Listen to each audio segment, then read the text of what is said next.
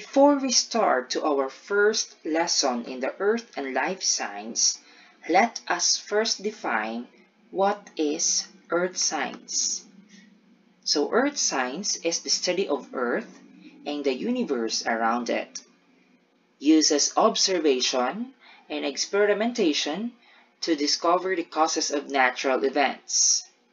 So what are the branches of Earth Science? Of course, there are four major areas of study, which are geology, oceanography, meteorology, and astronomy. So when we say geology, it is the study of the origin, history, processes, and structure of the solid earth. So the examples are volcanologists in this picture who studied volcanoes. When we say oceanography, it is the study of the Earth's ocean. So example is studying of waves, tides, or ocean currents. Next is meteorology, which is the study of the Earth's atmosphere, especially weather and climate. Examples are meteorologists who studied or using Doppler radar to track storms. Astronomy is the study of the universe beyond Earth, and it is the oldest branch of Earth science, which is an example of space exploration. Next is environmental science, which is the study of the way humans interact with their environment. So example is the effects of pollution, loss of biodiversity, and use of natural resources.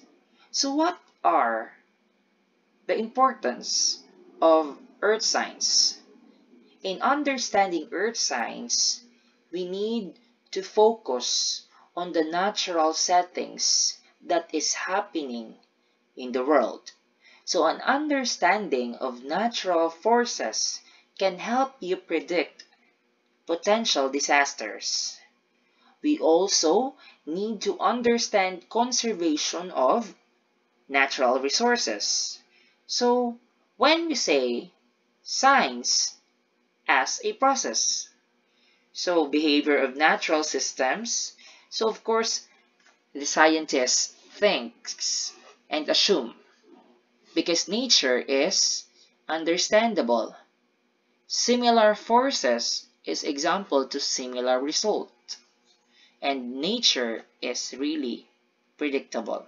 So let us discuss our first lesson entitled Origin and Structure of the Earth, Planet Earth, with the competency recognize the uniqueness of Earth, being the planet in the solar system with properties necessary to support life. So Earth is the only planet in the solar system known to harbor life, or shall we say exist life. So our planet has a molten nickel iron core which gave rise to an extensive magnetic field which, along with the atmosphere, and shields us from harmful radiation coming from the sun. So in this lesson, you will further understand why this planet is called the living planet. So just a part of the vast universe is the solar system. From your previous learning way back when you were in high school or in your junior high school, you had learned identify the planets in the solar system.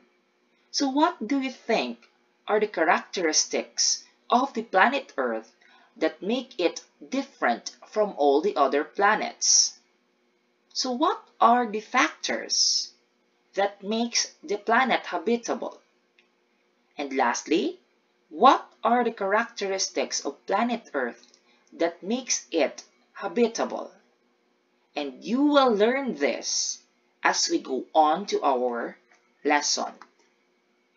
So Earth is the only planet in the solar system that has a large amount of liquid water, which about 70% of the surface of the Earth is covered by the liquid or frozen water. Because of this, Earth is sometimes called Blue Planet. So planet Earth is habitable because it has the right distance from the sun. It is kept warm by an insulating atmosphere, and it has the right chemical ingredients for life, including water and carbon. It can also provide water, oxygen, useful biological products for humans, and has suitable weather and climate. So the processes that shape the Earth and its environment constantly cycle elements through the planet. So this cycling sustains life and leads to the formation of the mineral and energy resources that are foundation of modern technological society.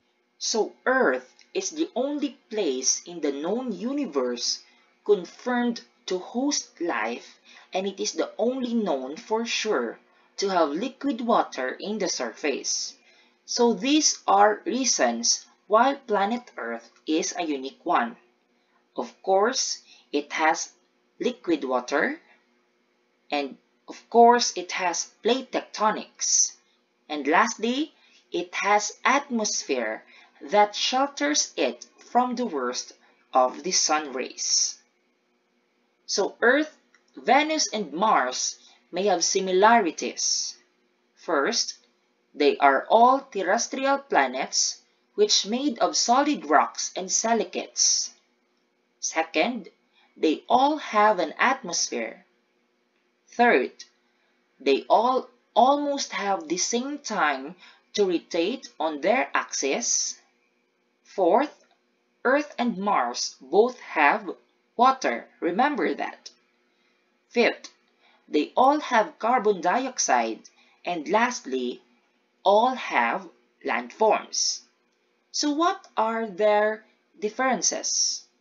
First, Venus has no water. So, Venus is not suitable for living. Next, Venus and Mars don't have oxygen, although that they have these characteristics that the Earth and that Earth possesses.